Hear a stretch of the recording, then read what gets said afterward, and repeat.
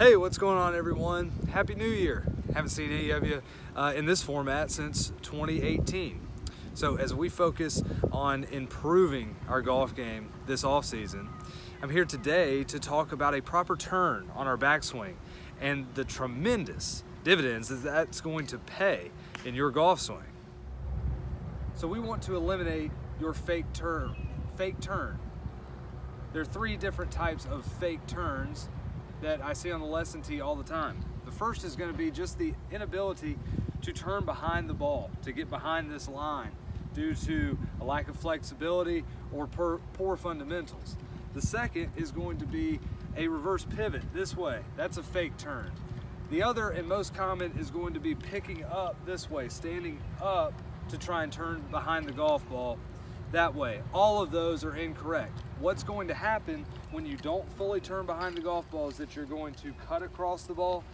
You're going to hit a big slice or you're going to hit it fat, and neither of those are desirable.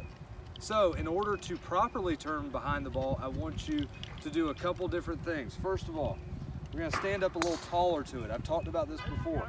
I don't want you to bend over and really push those hips back. We want to stand up nice and tall with our hands up underneath us. Next, it's okay to straighten this trail leg. And if you see some of these fantastic ball strikers on the screen, they allow that trail leg to straighten. That's going to allow this right hip to go back, and it's going to allow that butt cheek to rub up against the wall, which is a term that Ben Sloan and I like to use, to allow that butt cheek to rub up against the wall.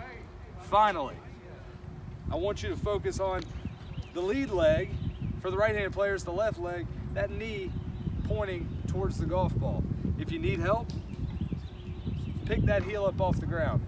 And all of a sudden, with those three things, I've made a great turn behind the golf ball. I'm gonna squeeze it better, gonna hit it a lot more pure, gonna hit it further, and I'm gonna have more fun.